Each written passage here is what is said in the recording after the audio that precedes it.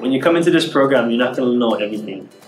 Like, I guess like any program, you're there to learn, not to know it all, right? So there's going to be a lot of situations where it's like, oh man, you're put on the spot, but you don't know what to do, or you have a lot of time left in your lesson plan, but you don't know what else to do because all of your lessons or activities are finished. So it's pressure that's good pressure to be put onto you because of you're going to be a teacher, and that's the kind of stuff you're going to be going through a lot.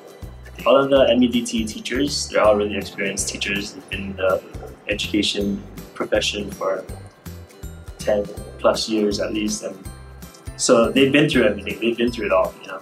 So that's why hearing their insights and hearing their advice really helps us for the next time and prepares us for the future. So they're really there to give us that constructive criticism, or to really support us and tell us, oh, it's okay, don't worry, it happens to everybody, or you know, they're really there to support us and be that backbone for us. Have classes like specifically for that, to just, sometimes we just have classes where we're just all sharing our concerns. We're going over some content material as well, but sometimes we're just there just sharing questions, or like getting stuff off our chest, or some things that stress us about a class or whatnot.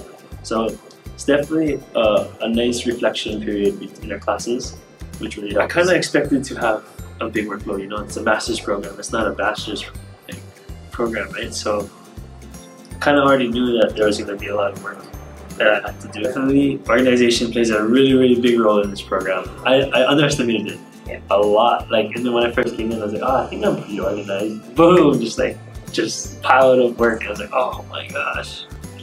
And that was one thing I really had to work on along the course of the semester and the course of the year.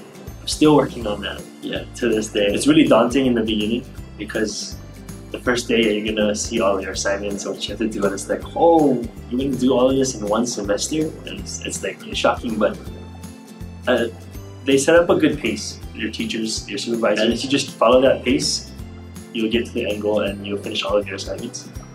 And when you look back at the end of the semester and it's like, oh, I was so busy, I didn't have time to see how much I was doing, and then you look back and you're like, wow, I did all of it. It's impressive how they kind of plan the semester and set up guidelines and goals for you. So